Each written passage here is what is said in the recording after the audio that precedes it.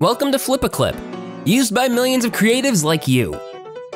By the end of this video, you'll be ready to make your first 3-second animation in just minutes. Flipaclip works like a flip book. You just flip pages to be able to see things in motion. So instead of drawing on pages, you'll be drawing on frames. For this project, we'll choose 12 frames per second. It's basically telling Flipaclip to flip 12 pages every second. I promise it's simple. Ready? Let's go. Starting with the pen tool, let's begin drawing the ball up here. It's going to fall and bounce off the floor.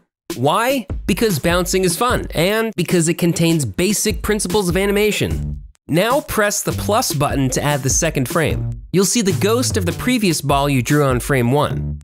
I'll now draw the ball down a bit from the last frame. Make sure it starts off slow and picks up speed until it hits the floor. It's starting to look like a falling ball now. On frame 7, it should start to squish and then move away.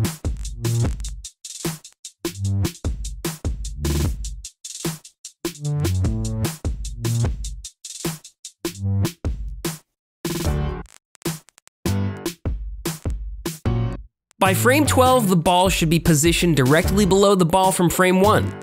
This way, it'll loop 1 second smoothly. Awesome.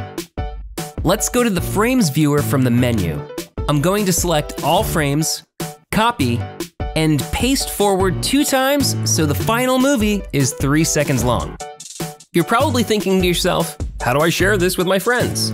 You're in luck, that's next. Let's go back to the stage. From the menu, press Make Movie. These options are good to go. And here is where you can share it or save it to your device. If we go out of the stage, you'll find all your projects and movie files. You can also share your movie from here too. Wasn't that easy?